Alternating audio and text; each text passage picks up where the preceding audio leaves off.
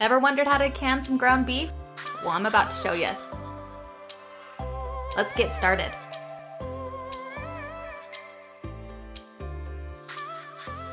First things first, we gotta go ahead and brown up this meat.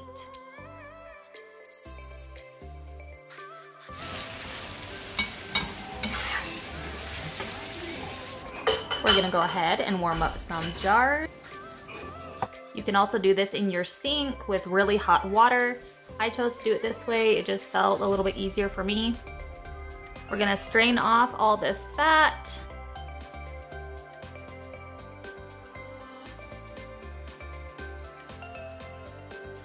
It's now time to remove these jars from this heat and get them filled. We're gonna leave 1 inch of headspace and add boiling water. Liquids and meat need to be at that 1 inch header space. Here I'm just running a butter knife down the sides and through the middle to get out any additional air and bubbles. Don't forget to wipe your rims with a little bit of vinegar just to get any grease or anything that might prevent that seal from happening properly. Add your ring finger tight, and then we're adding them to the canner. All meats must be pressure canned. We're gonna go ahead and add about 3 quarts of water to the pressure canner and put on the lid properly, following those arrows. It's hard to see here, but you're going to wait for the steam to be exhausting from this canner for about 10 minutes, and then you're gonna go ahead and add your weight. How much weight is dependent on elevation, so go ahead and refer to your booklet that came with your canner.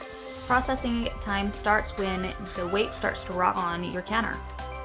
This meat got processed for 75 minutes. I'm now lowering the heat because we are done. This valve has gone down, which indicates there is no more pressure in the canner.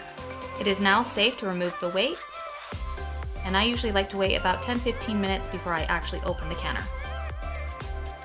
Always open your canner lid away from you so that the steam doesn't go up your face.